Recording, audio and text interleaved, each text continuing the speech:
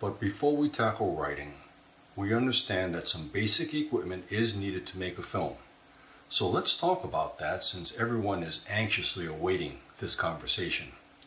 Now there are 3 hardware groups that we're going to have to address. Number 1 is cameras, number 2 is sound equipment, and number 3 is lighting.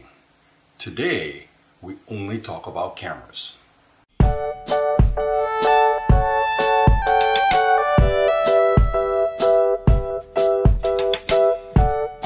Now, in the first episode, I said that there was no free lunch.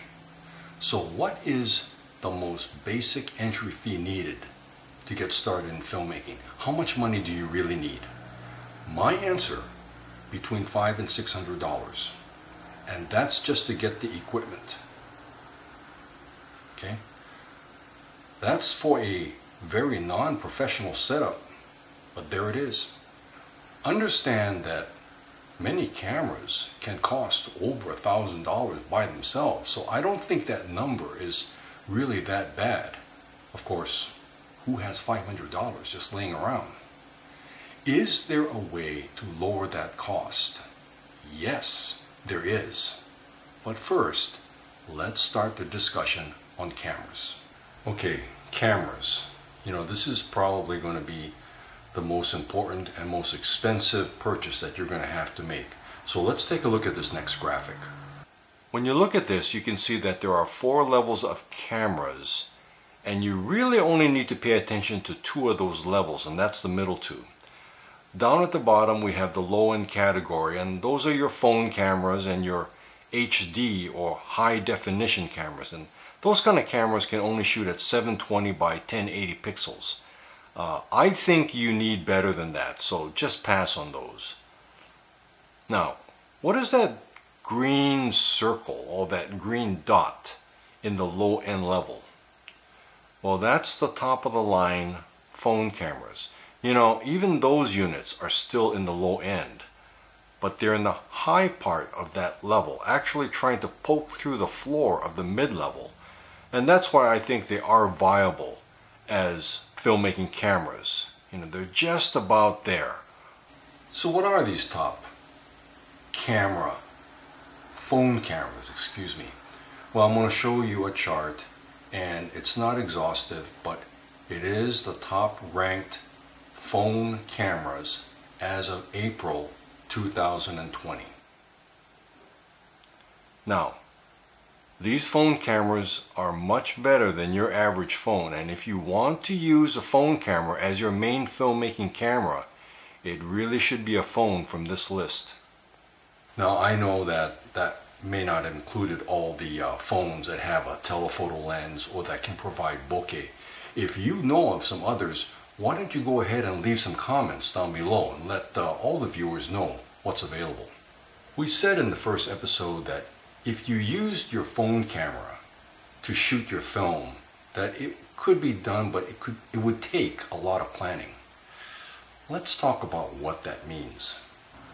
The average phone camera works best outside, and the reason is because of the lighting. Average run-of-the-mill phone cameras work very poorly in low light conditions. Watch this clip coming up here, and this is taken outside on a very cloudy day. You know, that's not bad, not much light, but it is outside. Now, if all of your clips in your movie are going to be done outside, then maybe your average phone camera can be used. I mean, it's perhaps doable. But using the phone camera inside a building during the day is really going to be chancy depending on the light. To be effective, you're going to have to use more light than you would normally have to use for a standalone camera. To me, that's a lot of work and bother. However, also note that these ordinary phone cameras cannot give you that much sought after bokeh or blurred background effect. A telephoto lens is needed for that, and that's what makes the run-of-the-mill phone camera inflexible. The high-end phone cameras have these telephoto lenses, and they can get you that bokeh, In addition, they can also provide simulated bokeh via masking and a secondary image. Basically, that's another reason to recruit someone that already has that kind of camera if you're going to use phones. And folks, you know what? That's also the answer to how are you going to lower that entry fee to get into filmmaking. You know, there's lots of people out there that have high-end phones, or maybe they have a good zoom lens camera, or maybe even a good DSLR, and they're all looking for an opportunity to use them. So you need to go find these people. And if you do, and you can partner with them, just think, not only will you save hundreds, but you won't have to do all the work yourself.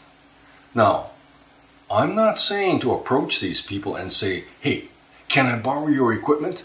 What I'm saying is you want to bring these people on board as team members. What if I just go out and buy one of those add-on telephoto lenses for my camera phone? You mean one of these, don't you? You know, these things really don't work that well. And no, I do not recommend them.